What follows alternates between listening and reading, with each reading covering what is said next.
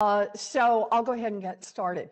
Um, Last month, a hedge fund called Archegos imploded after making some very risky bets, and some of our biggest banks had loaned Archegos the money to make those bets, even though the hedge fund was managed by a guy who had already been charged with insider trading and banned by regulators from handling clients' money. Now, those banks suffered 10 billion, that's billion, dollars in losses as Archegos collapsed, with more than half the losses hitting one bank in particular, Credit Suisse. So, Vice Chair Quarles, your job at the Fed is to oversee the safety and soundness of our banks. And last year, you made the decision that Credit Suisse and a few other big foreign banks no longer should be required to participate in a Fed program that was designed to oversee the riskiest banks, the Large Institution Supervision Coordinating Committee, or LISC. Is that right? Yes, although it didn't change the intensity with which so we you're the one who said we're not going to do that. So at the time, you justified dropping these banks from increased supervision on the ground that these banks, and I have it here, have significantly shrunk their U.S. footprint, and their U.S. operations are much less risky than they used to be, close quote. Your timing, of course, was impeccable on this. Just a few months later, Archegos blew up and resulted in billions of dollars of losses to Credit Suisse.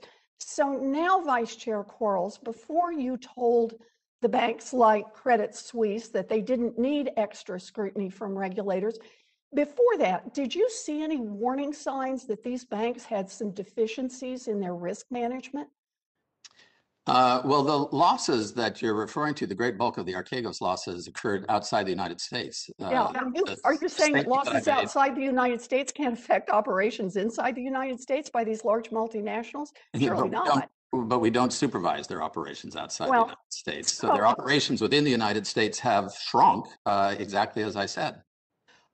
So you're going to stick with your original play. You know, in 2019, back when Credit Suisse was subjected to the Fed stress test, the Fed, quote, identified weaknesses in the assumptions used by the firm to project stress trading losses that raise concerns about the firm's capital adequacy and capital planning process. In plain English, the Fed said that Credit Suisse's models just weren't realistic.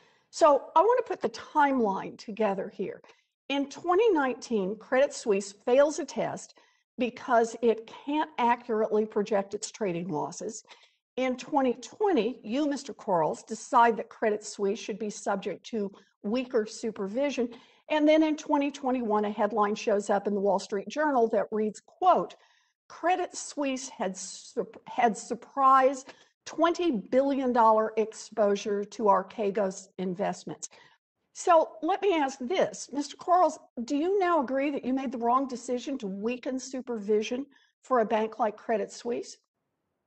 Senator, we did not weaken the supervision of a bank like Credit Suisse. The civil servants who are supervising Credit Suisse in our large bank and foreign bank operations took it out of the program would take issue with you. I'm sorry, you can't just say you didn't weaken it.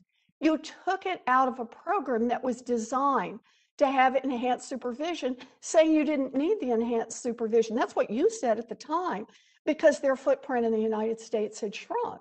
I didn't say it was supervision, ma'am. I said it was more appropriate to supervise them with other foreign banks of the same size footprint in the United States, which is what we do.